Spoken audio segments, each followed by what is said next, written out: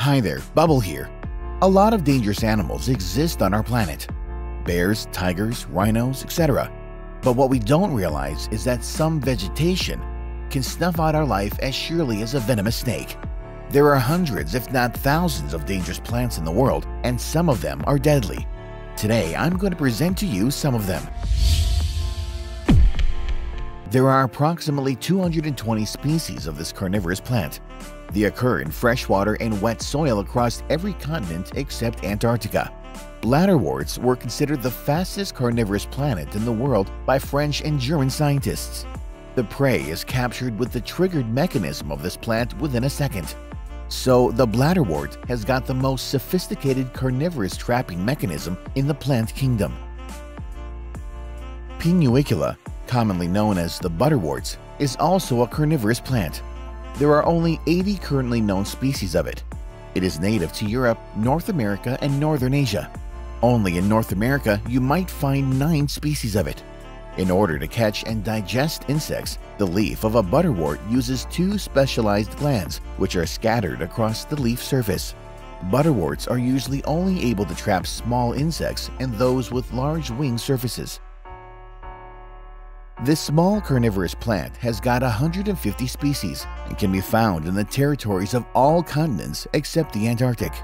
The plant is covered with colored tentacles, which secrete a sticky mucilage that traps insects. When the prey is trapped, the leaf rolls lengthwise towards the center.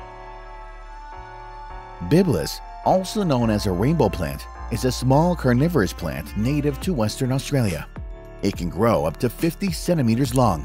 The surface of its leaves are densely studded with glandular hairs, which secrete a mucilagous substance from their tip. These serve to attract small insects. Aldrovanda vesiculoso is a rootless aquatic plant. This plant captures small aquatic invertebrates. Aldrovanda is spread across Europe, Africa, Asia, and Australia. The water wheel plant has got a floating stem reaching a length of 6 to 40 centimeters, with trap leaves all over it. The trap leaves snap shut in response to contact with aquatic invertebrates and traps them. The closing only takes 10 milliseconds.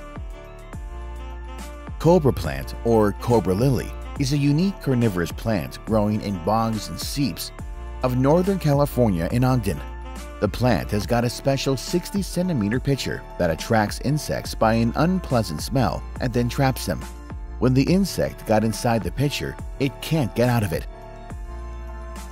Corkscrew plant is also a genius of carnivorous plants, which grows in Africa, Central and South America.